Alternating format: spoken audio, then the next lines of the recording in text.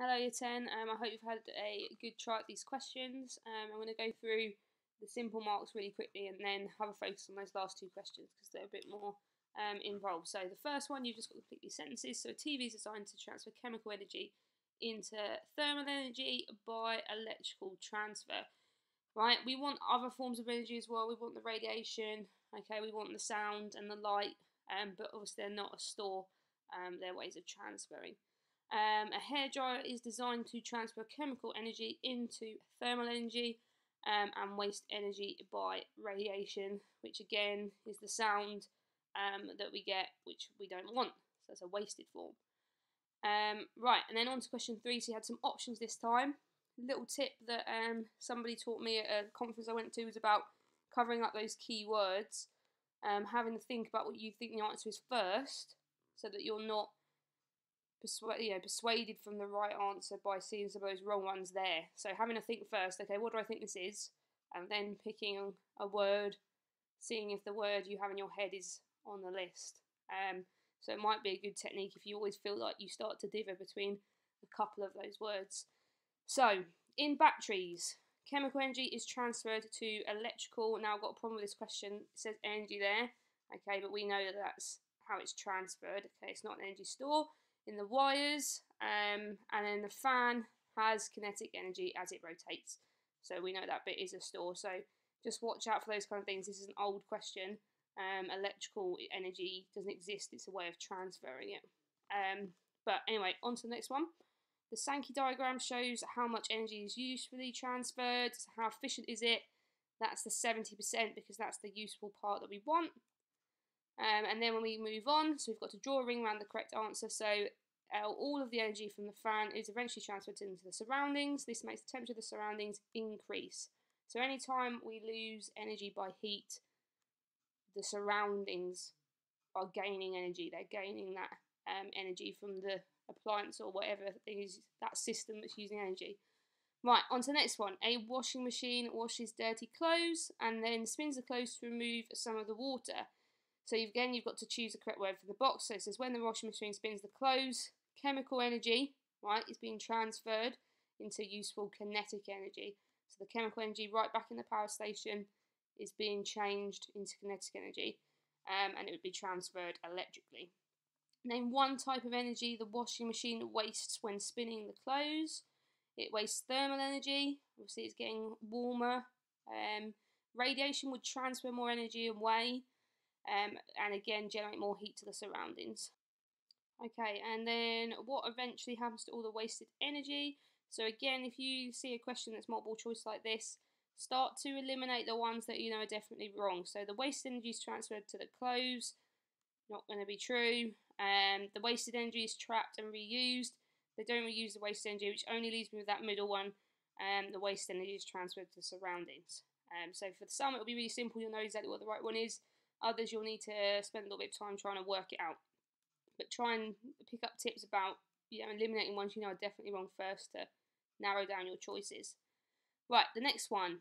The figure below shows a car with an electric motor, so you've got to use the correct answer again from the box. So the car motor transfers chemical energy, is stored in the fuel, into useful kinetic energy as the car moves, and some energy again is wasted as thermal, which is again what most of the wasted energy from lots of things is.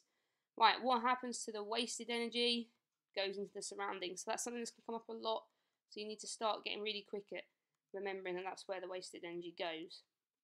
Right, so these are our longer answers. So you've got a car, right, and it says the car battery contains a store of energy. As the car moves, energy from one store is transferred to another store. So you've got to describe how different stores of energy change as the car moves. Now, in a longer question, I'd always start to look for these command words, or the words that are telling you what to do. So I'm sure your science teachers are constantly reminding you about looking for those. So describe just means saying what's going on. You don't need to explain it. You just need to say what's happening. So first mark would be saying the store of chemical energy, which is obviously in the batteries, is decreasing.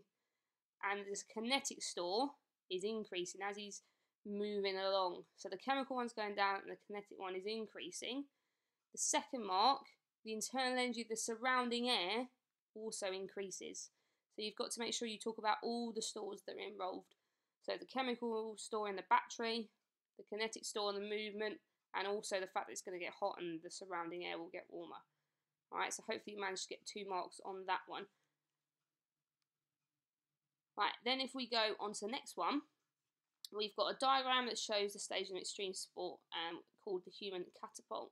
So a person, they lie in the cradle, which is held on the ground. The cradle's released, the person's launched vertically in the air by an elastic rope. The person then parachutes back to the ground.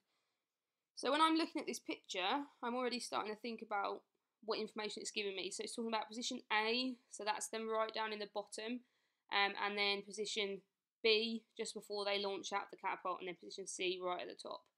And I could start to write things around here already, things that I might know. So like the elastic rope, so it's going to have elastic energy. He's moving, he's going to have kinetic energy, he's going higher, he's going to have gravitational energy. Things that the picture kind of jogs in my memory if I was going to do this. Right, and then it says in position A, there is a store of elastic energy. Right, position C is the person's maximum height. So you've got to describe the energy transfer from position A through to B and then finally to C. So this is where, you know, looking at that picture in a lot of detail helps me to really start to think about what I'm talking about. So the first thing I do again, circle those command words. So I know I've just got to describe, I don't need to explain. I just need to say what's happening. So my first bit, I'm looking at the first 2 points. Between A and B, the elastic store decreases because they've released the catapult. So remember, when you put on an elastic band, you put lots of elastic energy into it. If you release it, it goes down, right? So that's my first part. And then I said, and the kinetic and gravitational stores increase because he moves or she moves, right? And they're getting higher, so they're getting more gravitational energy.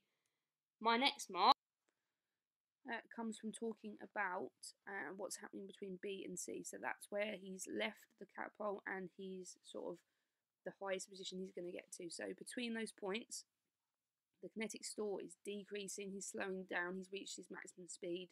Gravity's fighting against him, so it's pushing him back, so he's decreasing his kinetic energy, but the gravitational store is increasing because he's getting to the highest point.